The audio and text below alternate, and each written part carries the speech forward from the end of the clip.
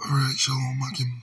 Before I get started with the lesson, I want to give all praises, honor, and glory to Yahweh Bashim Yahushai, Wah, our Kakwadash, and of course, as always, double honors to our apostles and our elders that rule well at Great Millstone, and salutations to all you sincere Akim that are preaching this word in all truth and in sincerity. It's going to be just a real quick lesson. Alright, based upon prophecy and based upon how we're at the end of this bitch, alright? We are literally at the end. This is 2nd Esdras, chapter 9, verse 1. He answered me then and said, Measure thou the time diligently in itself.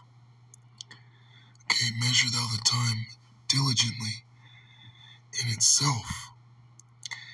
And you do that by being occupied in prophecy in these scriptures, man. That's how you measure the times, okay? You read the scriptures, the Holy Spirit comes upon you, okay? Because you're being diligent, and then you can see, alright, everything adding up, okay? All these prophecies coming to pass. Alright, and the two last major prophecies that are bound to happen real soon is the Charagma, which is the mark of the beast, alright, which is a microchip, and these nukes being shot, alright, World War III. Okay, so measure the times, man. Be diligent. And when thou seest part of the signs past, which I have told thee before, then shalt thou understand that it is the very same time wherein the Highest will begin to visit the world which he made. And when you read Isaiah 29:6, which, let's just get it for truth's sake.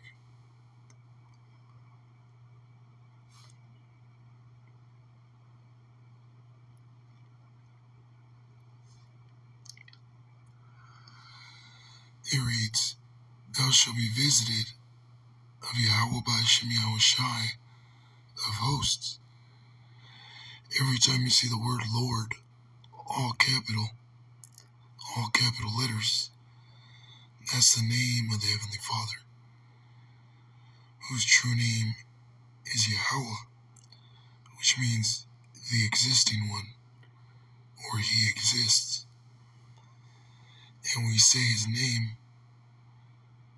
through the Son, his only begotten Son, whom the world ignorantly calls Jesus Christ, but his real name, because he was Hebrew, or he is a Hebrew, is Yahushai, which is Hebrew for he delivers, alright, or he saves. So we say Yahweh Bashim Yahushai of hosts. And he visits, as we go on to read, with thunder and with earthquake and great noise, with storm and tempest and the flame of devouring fire.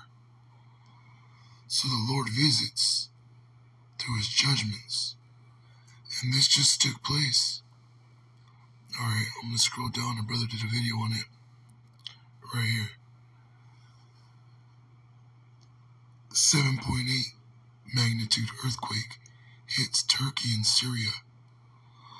Over 3,700 lost. That's major.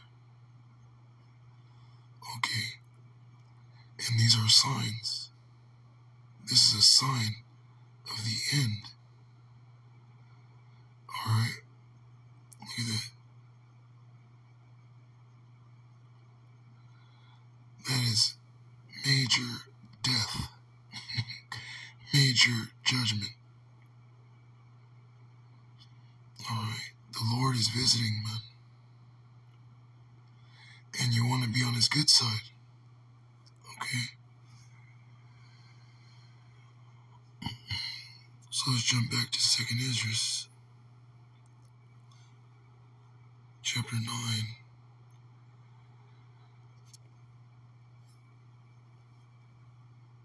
And 3.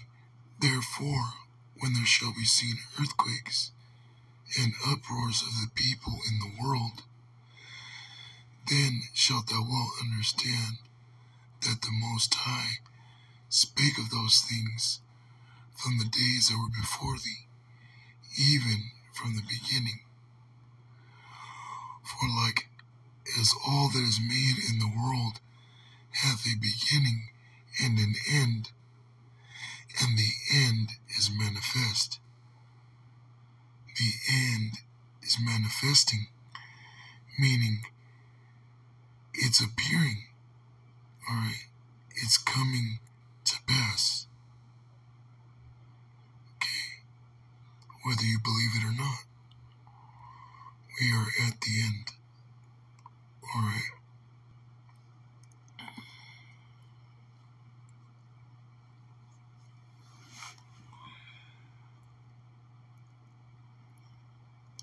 So this is Luke 21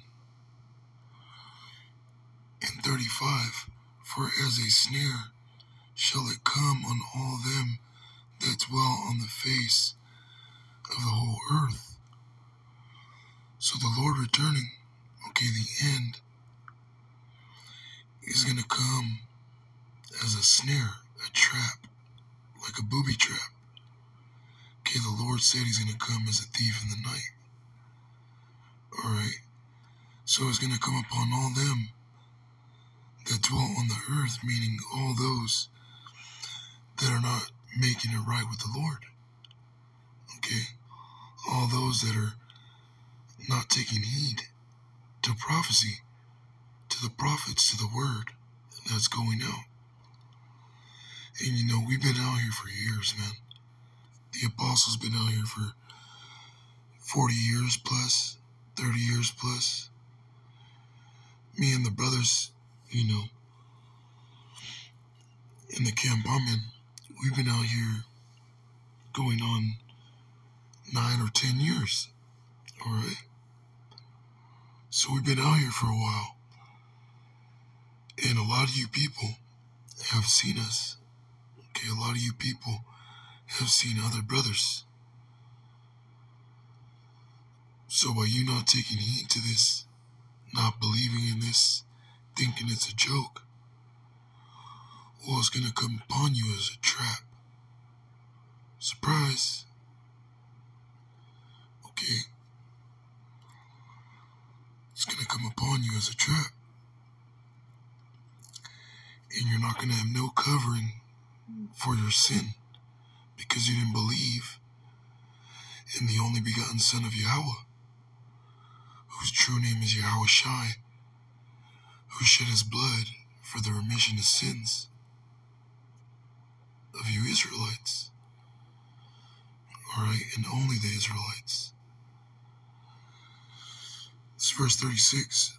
Watch ye therefore and pray always. Watch ye therefore. Pay attention to what's going on. Read. Okay? Take heed to what's being said in the Spirit. And pray always. You know, that doesn't mean you have to be a bug out and be praying, you know, in front of the world every second of the day. But just don't forget about the Lord. Make time. Okay, remember to pray. Okay, and we forget sometimes. Nothing wrong with that. But when you remember. Okay, do it. Alright, as the scriptures say, be ye doers of the word. It's time to do it. Okay, and pray always that ye may be accounted worthy to escape all these things that shall come to pass, You see those Aramites and those Edomites and Ishmaelites. Okay, they don't have the Lord. Okay. And Jakes that were scattered amongst them, if there be any, didn't have the word, didn't have the Lord, weren't praying unto the Lord.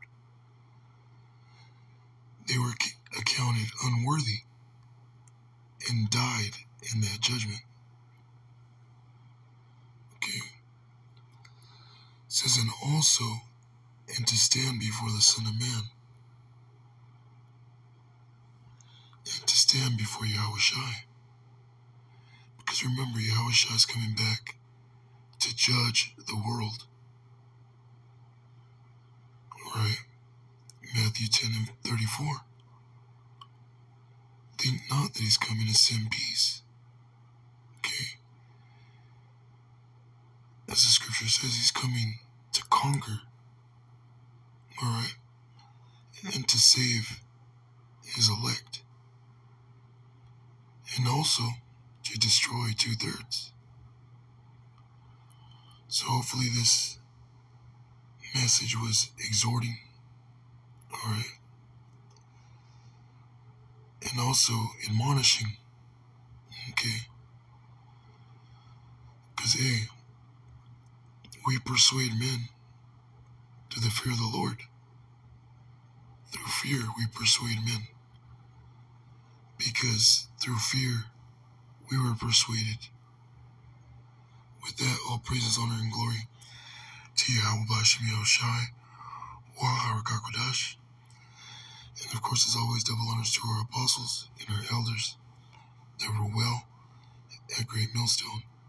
Shalom to the elect.